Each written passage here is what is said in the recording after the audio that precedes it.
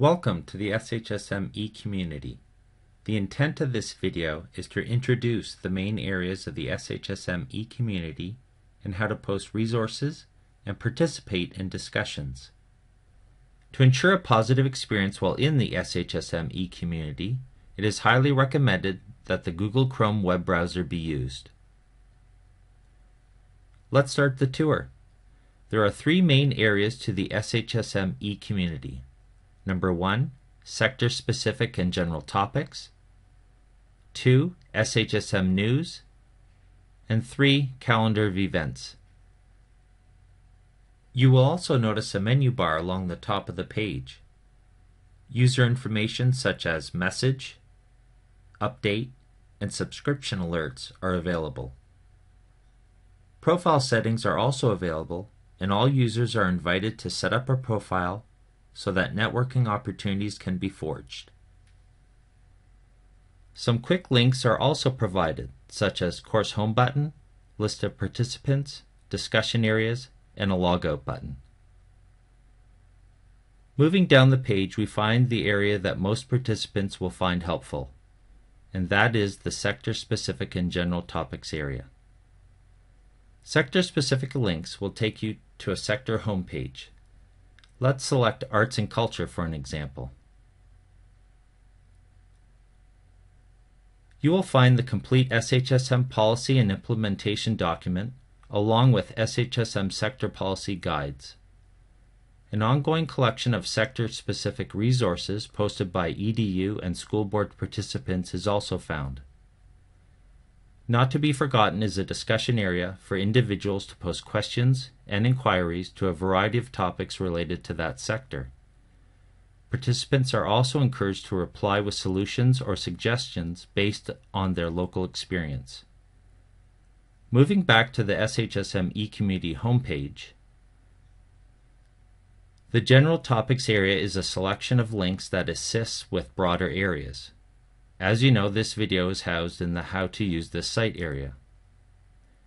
SHSM 101 and FAQs will be of interest to plenty of individuals who are involved in the delivery of SHSM programs. The CLAs area will be of interest to those who are involved with the planning and delivery of SHSM contextualized learning activities.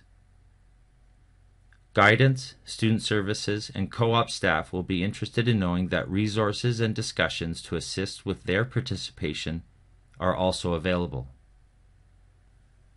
The two other areas of the SHSM eCommunity site are found toward the bottom of the page. The SHSM News area contains information of importance for SHSM teachers, school teams, and board leads. Participants are encouraged to subscribe to this RSS or rich site summary to be alerted of any new postings. The calendar area provides an ongoing list of conferences, report due dates, regional events, sector meetings, etc. that apply to all members of a school SHSM team.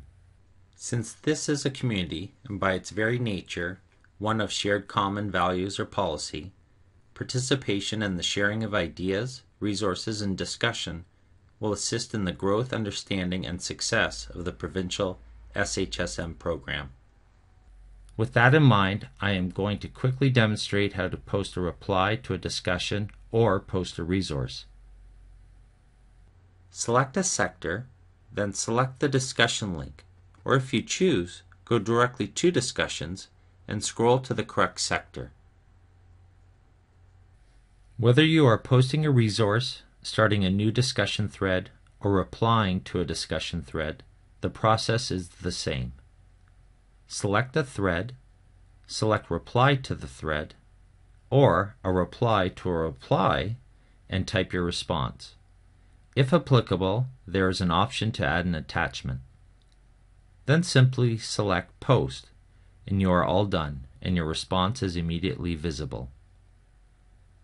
This was a very quick overview of the SHSM eCommunity site. Feel free to explore and return often to contribute and update yourself on various activities throughout the province. When needed, the logout button is available to successfully and securely log you out of the SHSM eCommunity. On behalf of the SHSM eCommunity team, thanks for watching.